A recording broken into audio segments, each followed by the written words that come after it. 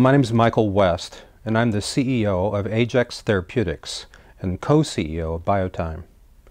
In this video, I'll discuss an emerging technology called induced tissue regeneration, or ITR.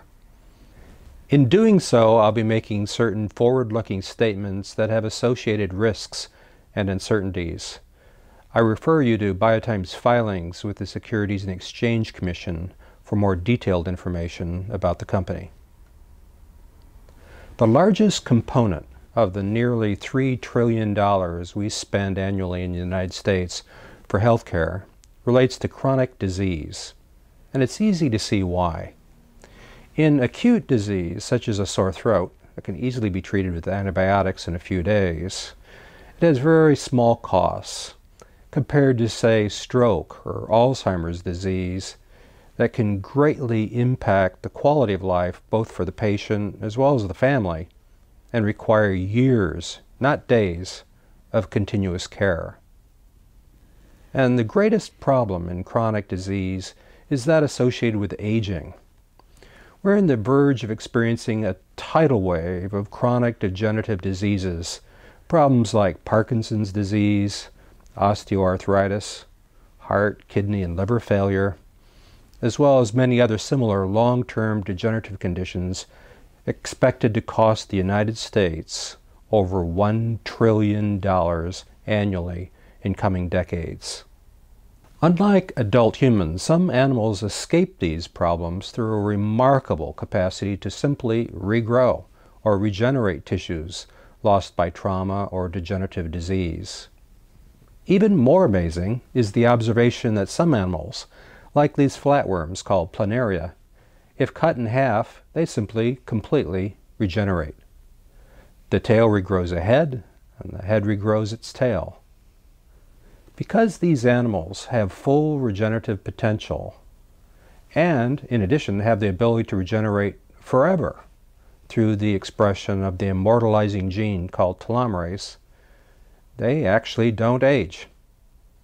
They can die, of course, if, for instance, they're deprived of food, but they have the potential of regenerating damaged tissues in their bodies endlessly.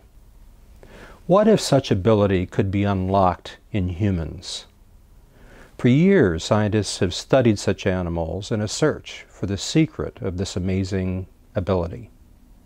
Obviously, if we could tap into this power, it could have the potential to dramatically impact medicine as we know it today, as well as provide valuable insights into other phenomena like aging and cancer.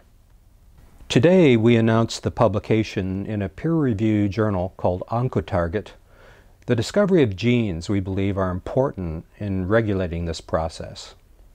Because the biology had long eluded scientists, we collaborated with in silico medicine to use artificial intelligence and supercomputers to parse through millions of gene expression data points in a search for the elusive genes.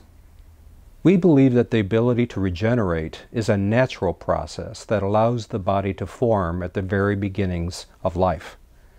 In primitive animals, this ability is maintained throughout their life, and so some of these animals simply don't age.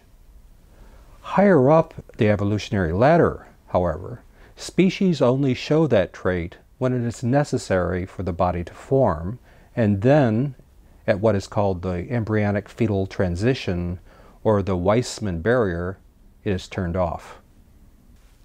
In the paper, we show an example of one such gene called COX7A1.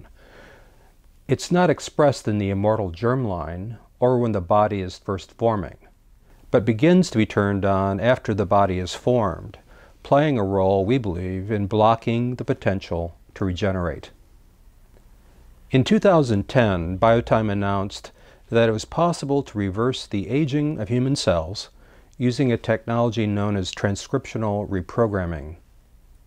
In that work, we showed that it was possible to revert aged human cells back to the very beginnings of life, resetting the telomere clock of aging and allowing the cells to again have the potential to make cells of any kind. In the current study, we asked whether transcriptional reprogramming could also induce regenerative potential. Here, for instance, we can see how this gene is reset back to an embryonic regenerative state in 3 separate samples of skin cells taken from adult males in their 60s. Another very important discovery that we report in this paper is that cancer cells have nearly universally reverted back to an embryonic profile.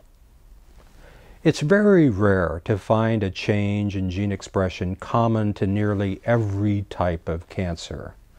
I had the privilege of being part of a study in the mid-1990s that reported that the expression of the telomerase gene was abnormal in approximately 90% of all human cancers. In a similar way, we report in this paper that the COX7A1 gene has reverted to an embryonic state in a vast majority of carcinomas, adenocarcinomas, and sarcomas. So how can we use these discoveries to make important new therapeutics?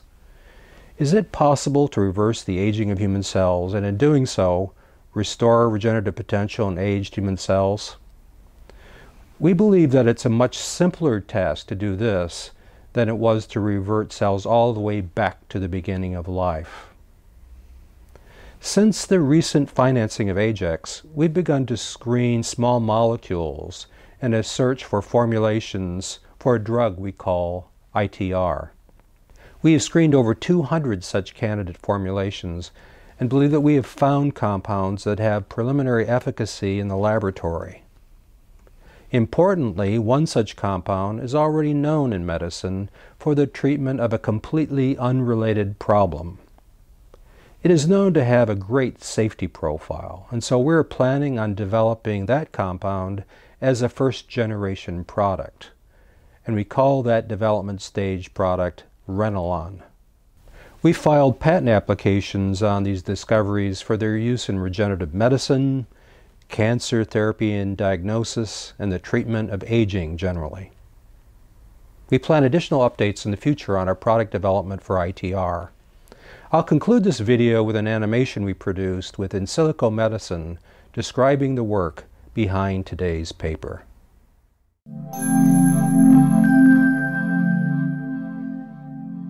Introducing embryonic AI.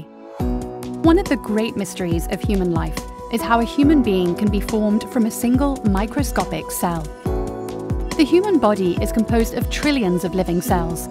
How does one cell and the pluripotent stem cells that follow replicate ever and over again with the cells branching out like the limbs of a tree, making all the thousands of cell types of a human being? Once the generation of a human being is complete, the cells fundamentally change. Put simply, they normally lose the ability to repeat the process of embryogenesis. Why?